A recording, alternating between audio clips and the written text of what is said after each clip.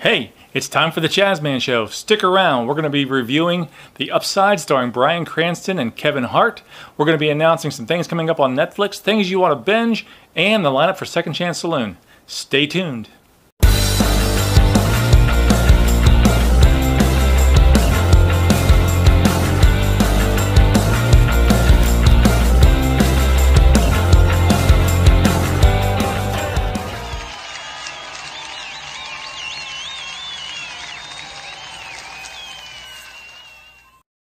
Welcome back to the Chazman Show.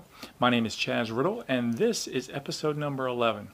Now, this morning, I woke up and I went over to the movie theater and I saw the new movie, The Upside, starring Bryan Cranston and Kevin Hart. This is the true story of a millionaire quadriplegic and the friendship that he forms with an unlikely, down on his luck ex-con who happens to walk through the wrong door at the right time. They become friends through a work relationship, but they form and overcome some obstacles that each man has. Now, I'm not going to give away too much of the story, but I will tell you that Bryan Cranston plays the millionaire, Mr. Lacoste, who is a business executive who loses his use of his body through a paragliding accident, and Del, is played by Kevin Hart, is an ex-con who's just looking to get a job, earn some money, and mend some fences with his son and his ex-wife. Okay, and there's a lot of things that go on between these two men that brings them together, forces them apart, but they kind of find out throughout the course of the movie that they're not that different from each other, and they kind of want the same things. Anyhow, this is a remake of a movie called Les Intouchables that was made in 2011, starring Omar Sy and Francois Cluzet. This movie is great. It also stars Nicole Kidman. And so now you've got Bryan Cranston, Kevin Hart, Nicole Kidman. And Kevin Hart really holds his own in this movie. Now, Bryan Cranston, all his acting is from the neck up because he's a quadriplegic. All he really does is he talks.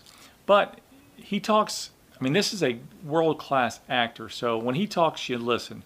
Even if it's simple nuances. There's a sequence in there about midway through the movie where you really feel the pain of this man. Okay, and then on the other side, when you see the relationship that is between Kevin Hart and his son, you feel the pain that Kevin Hart is going through. His name is Del. Anyhow, that being said, you see that their lives kind of parallel in so many ways, but so different in other ways. I really enjoyed this movie, and I don't want to spoil it for you. I could do that on another show. But I would just say this. No matter who you are, go ahead and pack a few extra tissues in your pocket because there are definitely some tear-jerky moments in this movie. And the audience that I saw it with, when it was over, people stood up and cheered. Anyhow, but again, if you want to see, right now, if you want to see the French version, it's on Prime Video. It's called Les Intouchables, made in 2011. In the comments section below, let me know what you thought of this movie.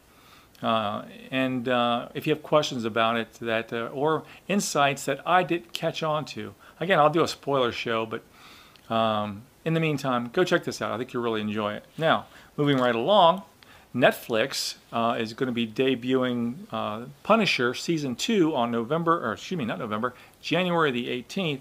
There are 13 episodes for you to binge, and this will be the last season shown on Netflix because, as you know, Marvel is sold to Disney, and Marvel, the Punisher is a Marvel character, so it'll be the last time that the Punisher will be on Netflix. So binge it while you can. Once it goes off, we may have to wait a couple of years for Disney to get their streaming service in action, and so we can start watching new episodes of Daredevil and the Punisher and so forth. Now, if you're also looking for something else to binge on, I would suggest you go over to Amazon Prime and check out a TV show called Bosch, starring Titus Welliver. Now, this is a guy you probably wouldn't recognize because of the name, but do yourself a favor, give this guy a chance. I watched all 4 seasons that are available on Prime Video over the last couple of weeks. Really enjoyed it. He's a detective.